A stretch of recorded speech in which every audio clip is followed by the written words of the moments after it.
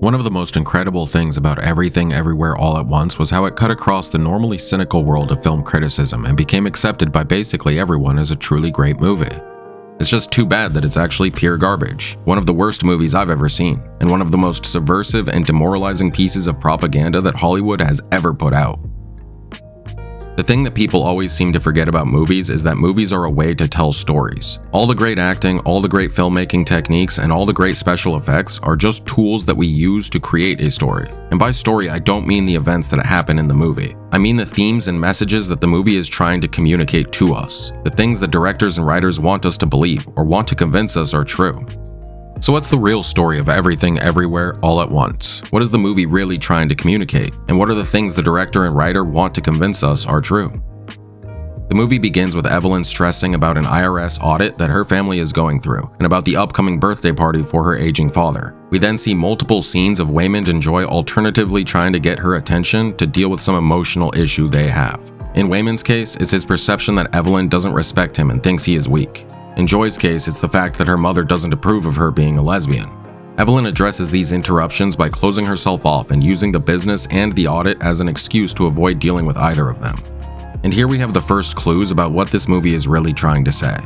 Waymond's response to his problems is to revert to complete abandonment of responsibility. He pays no attention to the things that are bothering Evelyn or the real-world responsibilities he has as a father and a husband, and instead just dances around doing nonsensical things like a young child.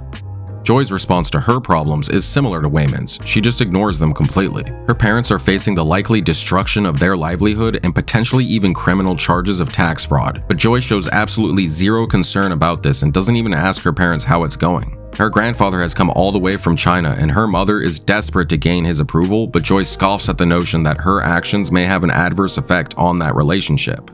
Now, there may be some validity to the idea of staying optimistic even when things are looking bad. And there may be some validity to the idea that being open about your lifestyle is more important than how other people might react to it. But even if those are valid ideas, they still have consequences. Living in denial about the failure of your business and livelihood could result in you losing everything and falling into poverty. And forcing everyone to take a public stance on your chosen lifestyle could result in some of them taking a stance that excludes you from their life.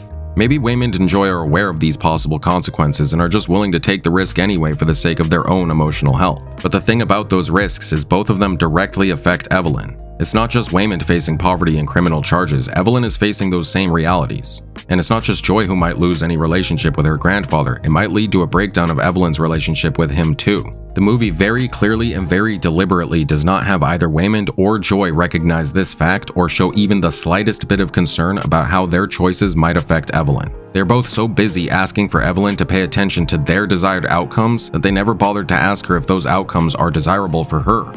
They both feel a certain way and they don't bother to wonder how Evelyn might feel about it. They just both insist that she start feeling the exact same way as them, and both of them threaten consequences for her if she doesn't. Evelyn serves as the stand-in for everyone in the audience who might have some kind of disagreement with the concepts that the movie is trying to push on the audience. And so we are made to see her as a bitchy, disagreeable failure. She is presented as the worst version of herself, a bitter, aging woman who is full of regret for all the other lives she could have lived.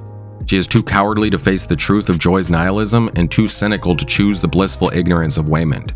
So the movie punishes her. She is forced to go live all those other lives and see how meaningless they are. How even if she made better choices or had more success, she would still just be a useless rock. A piñata being pummeled by a faceless, uncaring, and childish god. An ugly, disgusting monstrosity with a horrible deformation.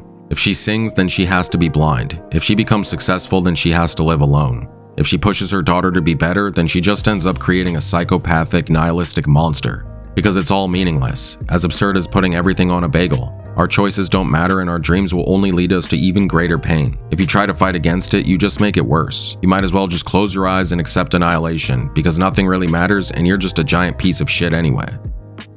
But before the audience can really process the problem with this kind of thinking, the movie jumps in to hand us the solution that it wants us to accept. The only way to win is to go along with the agenda.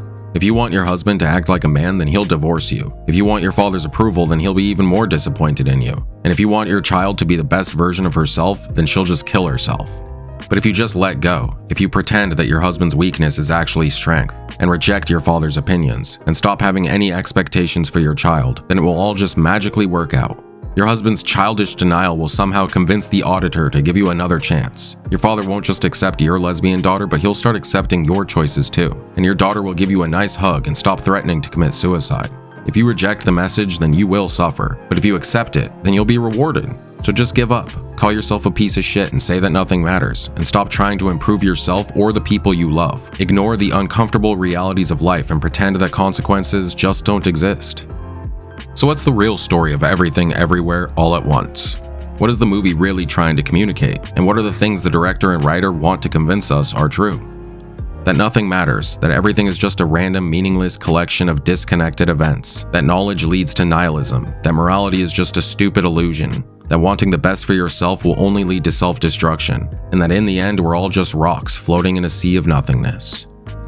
Now, selling this kind of story to a modern audience does take some doing. Sure, you can just come out and say it, but you'll get a lot of kickback from the public if you do. You might catch a few vulnerable teenagers and you might demoralize a few lonely adults, but most people will recognize what you're doing and they'll call you out for it. But let's say you dress it up a little. You find a director who has a good eye for visual storytelling. You hire some actors who can give some really great performances. You set everything to an epic theatrical score to tug at people's heartstrings at all the right times. And finally, you scale down your budget and storytelling so that your movie seems like the little guy finally pulling out a win against the big studios.